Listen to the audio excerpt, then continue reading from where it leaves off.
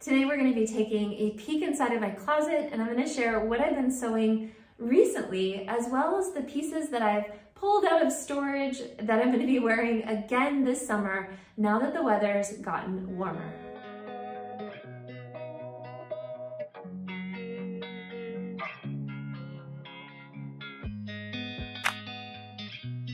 Hey everyone, welcome to my channel, or welcome back to my channel. I'm Christine and I'm the founder of Sewing and the City, where I sell my fashion sewing patterns as well as online courses all about sewing. So today I'm really excited to do a little bit of an update and show you the things I've been sewing in the last month, as well as a few specific pieces that I really love that I decided to bring out from my storage that I really am excited to wear again now that the weather has been changing. So one of my favorite things that I've made just in the last month is actually what I'm wearing. And I've been wearing this outfit so much in the last few weeks.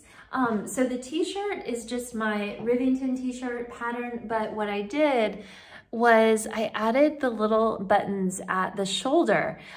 So really all I did was just extended the seam allowance. And then, so I think I added maybe, another, maybe 5/8 of an inch to the seam allowance, and then folded it or pressed it all forward. So the seam allowance is all pressed forward, and then top stitched it down. And that kind of gave me this almost like a placket look for the buttons to sit on, and gave the buttons just a little bit more like stability on the shoulders. It's just a basic t-shirt, which I love wearing day to day, but it feels a little bit more fancy with the buttons. And this was also a good reminder to look at buttons. I think shopping for fabric online, I often forget to think about buttons. So this was kind of a good exercise in using buttons for, in a decorative type of way. And the second part of this outfit is my new skirt. I don't know, we're probably not gonna be able to see too much of it. But this is a new pattern I've been working on, and I absolutely love it. Yeah, I've been wearing it in with various t-shirts, really. It's kind of become kind of my day-to-day outfit is just a t-shirt and my skirt.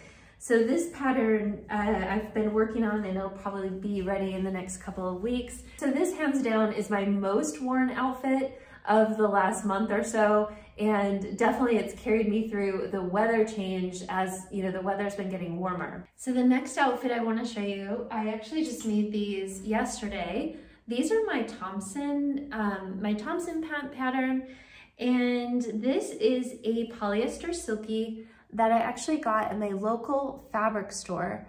And I bought it because I just loved the print. I love the colors. I just kind of love the abstractness of this print. They feel so good to wear.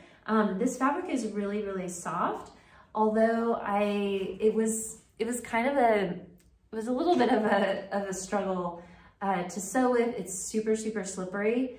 But overall, I think it was worth it for the pants. I really love these. So I've actually been playing with styling these pants back to all kinds of different things, like even a stripe. But what I actually made to go with it is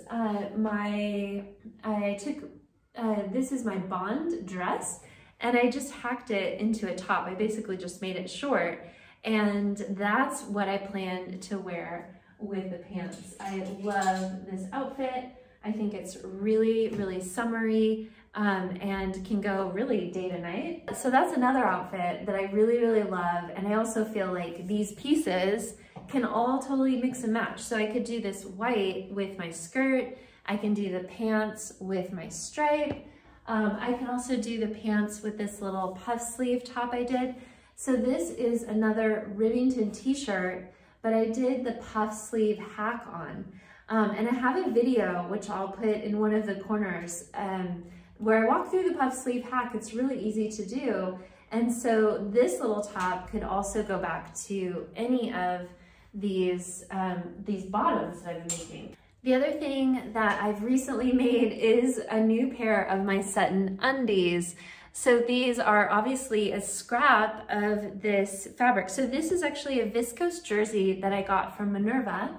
I'll link to it below. It's really, really a great fabric. It's so super fine and really good quality. Obviously you can't even see through. You can't see any of my bra or anything. I had a little bit left over, so I made a pair of my Sutton undies. I did a little kind of blush colored bow there, and I used this lightweight fold over elastic, also from Minerva. It's so super fine, so it doesn't add really hardly any weight. So I did make a matching pair of underwear from the scraps that I'm really, really happy with. I also made this sweatshirt.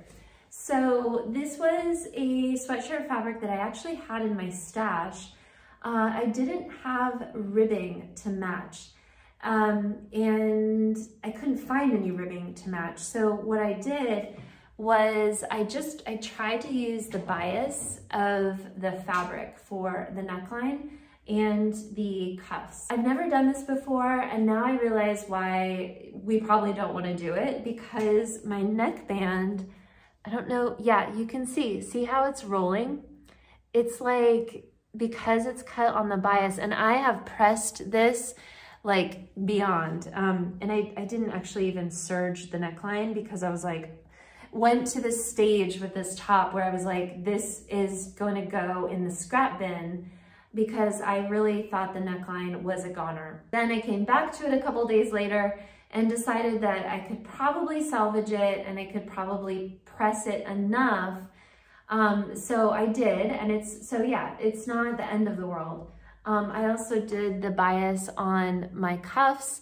Again, it's not sitting. It doesn't, on the bias, it just doesn't really work. So not my most proud work, but this idea of the ruffle at the top of the sleeve, I really love. And it's a concept that I want to explore further in another make. I think what I'd love to do is try making these actual ruffles, so with gathers. This sleeve is actually my Essex dress. It's the same, I just took the little flounce from the Essex dress and added it to my sweatshirt. So this is the Bowery sweatshirt, and with the Essex little shoulder detail. So this is something, I mean, this is fine for me to wear now. And I'm gonna keep developing the shoulder thing, because I do love it as a style. So I think that is everything new that I've made in the last month or so. But there's a couple other pieces that I've pulled back out of my closet now that the weather's changed, and also that I'm thinking about packing to Poland. So the first one is my green Hudson blouse.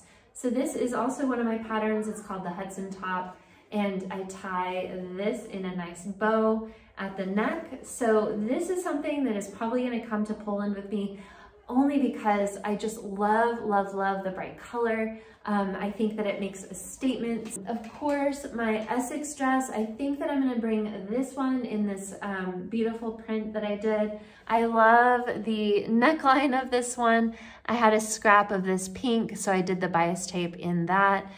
So that's kind of a special detail that only I can see. And it does have pockets, so it's really, I think will be nice to travel with. So that's my Essex dress, definitely gonna be good for summer as well. The other dress that I pulled out that I've been wearing a ton already is my Mercer, it's Mercer dress. So the Mercer pattern is actually a top, but I made it into a dress for this, and I have a blog post about it. I'll drop it below if you're interested. But basically I just took the Mercer top, made it into a dress, and this is I did a shibori technique with bleach. So this is actually a denim, a lightweight denim that I did this shibori, and I did the neon, just like the neon trim to make it kind of cool. And so I also have a blog post of how I did this, this dye technique. I'll drop the link below in case you want to check it out.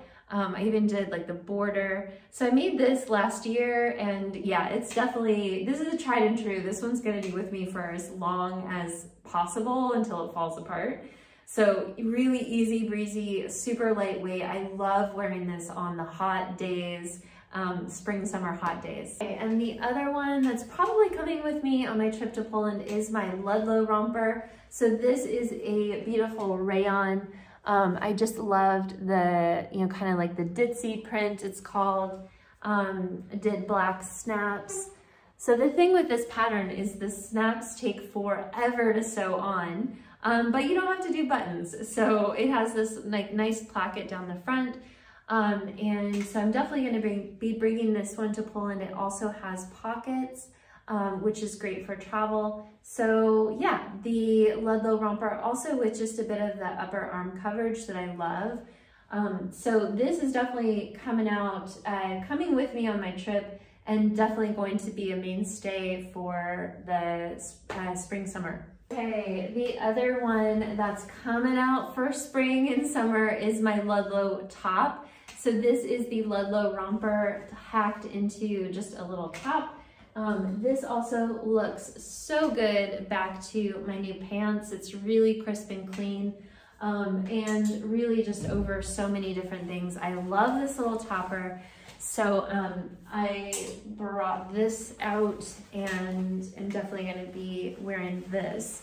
I love it as like a little topper. So this, and then the last thing that's definitely coming with me to Poland, I'll probably wear it on the plane, is my little quilted jacket that I made. It has the little, the kisses and the neon trim, and then the chambray inside that I love. This is a new pattern that is coming out at some point. So that pretty much sums up what I've been sewing recently and what I'm kind of pulling out from last year's makes to wear again this summer, and what I'm thinking about bringing with me on my trip to Poland. Other things that I'm making, well, I'm definitely going to be doing more samples of the skirt. This is the Aster skirt. So I'm going to be sewing this upcoming, and I also have some sweatshirt fabric coming from Minerva that I'm thinking about maybe doing a ruffled sweatshirt out of. And then what else do I have? I have I have a navy fabric coming from Minerva as well that I'm going to make a dress out of. And yeah, so that's pretty much it for me. I hope that you are doing really well. I hope you enjoyed kind of seeing a little peek into my summer wardrobe and what I've been making. And if you're not already on my newsletter, be sure to jump on. I send a weekly email with all kinds of different tips and tricks and videos and new patterns and all the news. So I'll put the link to that below as well, and I hope you have a wonderful day. Okay, bye.